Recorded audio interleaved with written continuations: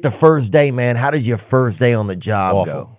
go? Couldn't stand it. They tell you, hey, show up on this time, 6 a.m., West Side, 30th Avenue. Okay. You deal with it all week. You deal with nonsense. You know, Manhattan 6 was my first garage. So I didn't really get to know anybody. All right, so you get down there. I think like 11 new guys. Like, you know, there's some old timers on there that don't like the new kids coming in. Really, huh? Yeah, dude. And everybody's like looking at you. Yeah.